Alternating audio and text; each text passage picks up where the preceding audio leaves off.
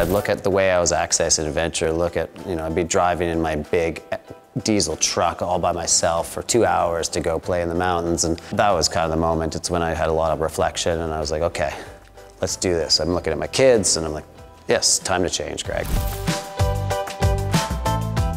The first thing is that you recognize there's lots of adventures in your own backyard, and that those are really worthy, because if you do a lot of adventures in your own backyard, it's like the memories last forever because you keep seeing them during your daily life and you're like, oh yeah, I remember that. And so local adventures is definitely one of the biggest ones.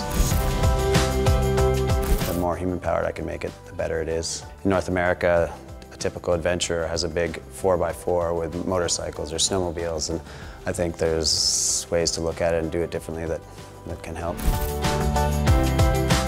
I think as explorers and stuff, we're used to sacrificing things for goals. If we realize that we could sacrifice things for goals that are more eco-friendly, it'll work out. And sometimes it's not going as far, it's just biking, makes your days longer, whatever, but there's just different ways of doing it.